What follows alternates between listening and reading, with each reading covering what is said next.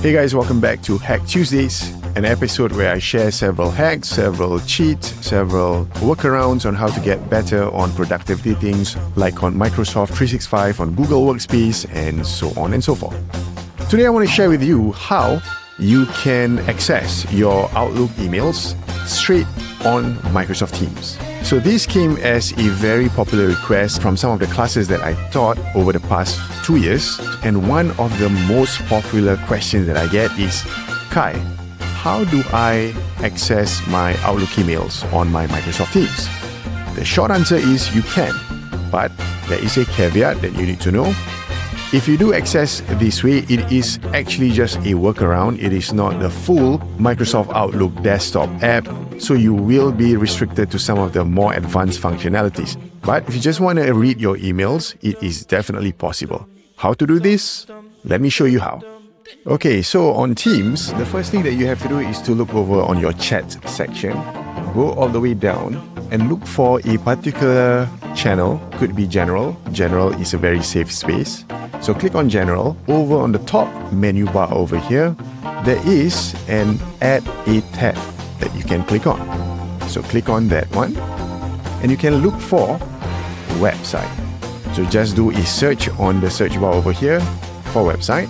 Click on website. You'll be directed to this page. On this page, you can rename the title to Outlook. And over on the URL over here, this is where you input the web Outlook URL. How to do that? Very simply, you can just go on your web browser and you can type Outlook Web and look for the sign in link over here.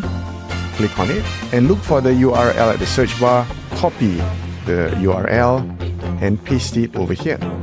Now, if you do not want everyone to know that you have already linked this website, you can just uncheck the post to the channel about this tab and go ahead and save it.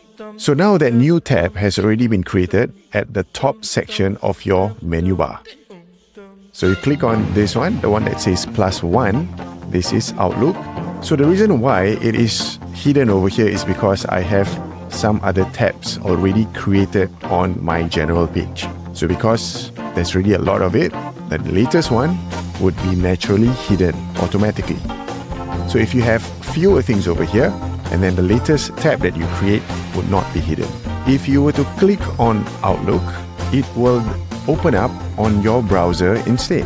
So again, this is a workaround. It's actually creating a shortcut to Microsoft Outlook that will eventually be open on your browser.